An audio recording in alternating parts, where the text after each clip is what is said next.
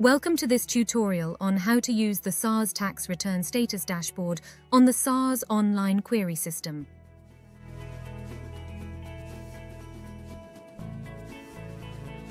First, visit the SARS website on www.sars.gov.za.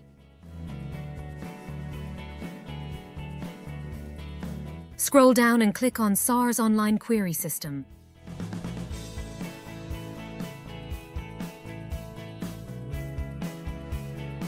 Then click on Tax Return Status Dashboard.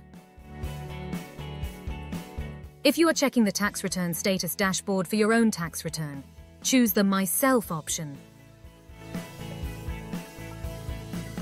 Then select the tax year on the drop-down list. Then click on Next. If you are checking the tax return status dashboard for someone else as their tax practitioner, select the option Someone else in my capacity as their tax practitioner. This allows you to check the status for your clients.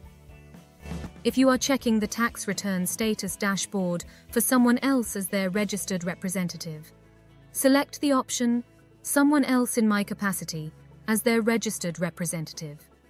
This allows you to check the status for those who you represent at SARS, for an example, a minor. Once you have clicked the Next button, you must complete the taxpayer details. Depending on your selection on the previous page, you must also complete either the tax practitioner details or the registered representative details.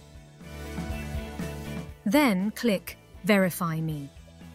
This option verifies the information of the client or the taxpayer captured and the tax practitioner or the registered representative information if it matches with SARS.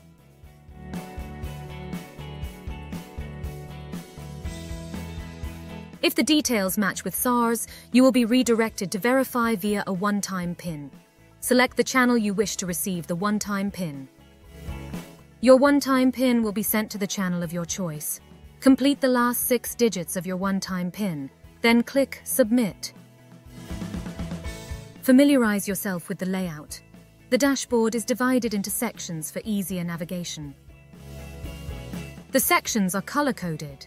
If the section is green, this means that the step has been completed. If the section is blue, it means the current step. And if the section is gray, then it means that it is the possible future step.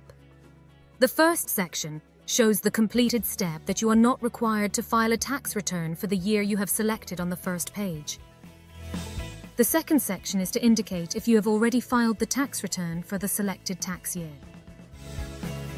The third section is to indicate if you have been assessed for the selected tax year. Click on the plus sign to expand the sections. Please note, only the blue sections can be expanded. In this case, the dashboard shows the date the tax return was filed and the date it was assessed on the expanded blue section.